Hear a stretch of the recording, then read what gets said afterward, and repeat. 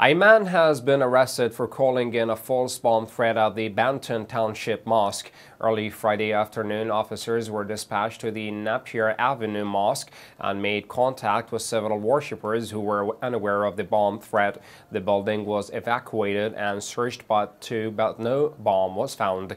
The mosque was deemed safe and worshippers were allowed to return.